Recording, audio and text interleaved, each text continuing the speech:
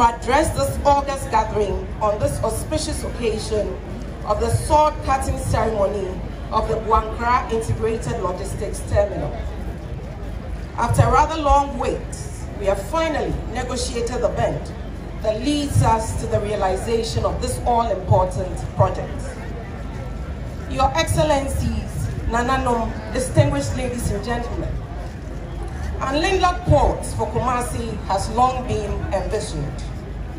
It began with the acquisition of a parcel of land at Fumeswa near Kumasi in 1996 for the development of the port. However, due to a serious encroachment of the land among other challenges, the Fumeswa project had to be abandoned.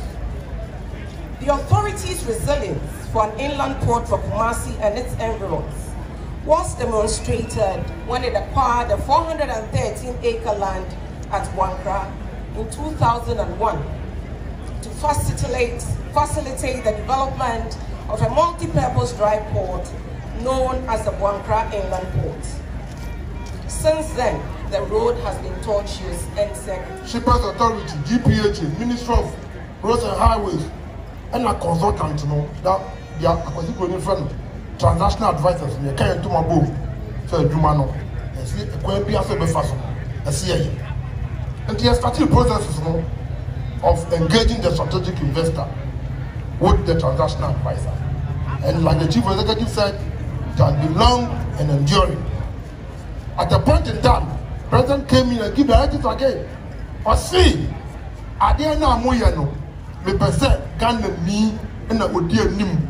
Na omoya ade na yeye entimufa Ghanaian indigenous business people and function mutrim se omo na mo de adwuma ba mo omo ko fan ko fon fra brochimra na yenye. I'm glad to be here in the majestic presence of Otofo Asantehene Oyoko PSA Nana Akufo-Addo II to cut the sword for the commencement of work for the construction of this very critical piece of infrastructure for Mother Ghana, the Boankra Integrated Logistics Terminal. I must at the outset express the appreciation and gratitude of government and the Ghanaian people, Otofo Asantehene and Asantemai, for their immense support and patience in anticipation of this project. The relentless efforts of the dynamic Minister for Transport, Boankra the Ghana Shippers Authority, and all other related institutions must also be commended.